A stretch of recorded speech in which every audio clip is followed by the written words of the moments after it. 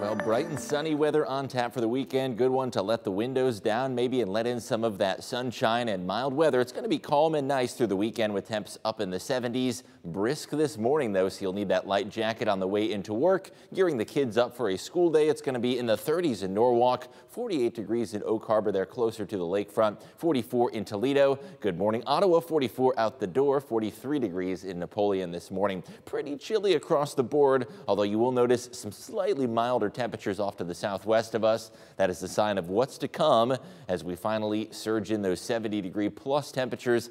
And next week, I'll show you a big warm-up in my 10-day forecast. Sunshine, the name of the game this weekend, thanks to this high-pressure weather system. Our nearest rainfall is many states away, and we're going to stay totally dry through the weekend. Our first alert weather app, still good to have on a sunny day like today, showing you a warming trend into the afternoon. In fact, by 11 a.m., we're going to be at 64 degrees. You'll also notice that calm breeze there on the hour-by-hour forecast. You can also click that radar tab at the bottom of the app to be the first to know when our next rain chance moves on through. Speaking of rain, it's going to stay dry through the weekend, but Monday, a warm front to the south and southwest of us is going to bring some rain and possibly a spring thunderstorm or two. Monday afternoon, this will be moving in from the southwest to the northeast. Moving on into the viewing area, I would say Monday is going to start off dry, but you'll want to pack that umbrella for your commute so you have it on the ride home. By the afternoon, there is the chance for some rain and storms as that front makes its way on up into northwest Ohio.